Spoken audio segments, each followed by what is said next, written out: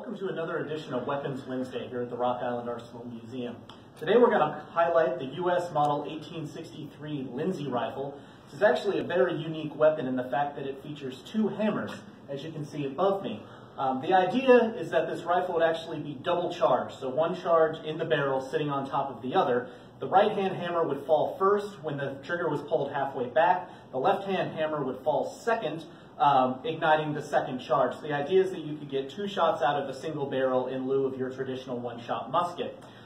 This weapon did not perform well in the field. It was actually only issued to one regiment. That was the 16th Michigan Volunteer Infantry. It saw action at one battle, and that was the Battle of Peebles Farm in Virginia. The after-action report was actually quite poor on the weapon. In the heat of battle, soldiers regularly yanked back, going through both cycles of the hammers and firing both rounds. That actually caused a severe amount of damage to the firearm. This is actually best known in the firearms community as one of the poorest designed weapons of the American Civil War. If you'd like to learn more about the Lindsay, please visit the Rock Island Arsenal Museum. We're open Tuesday through Saturday, noon to 4.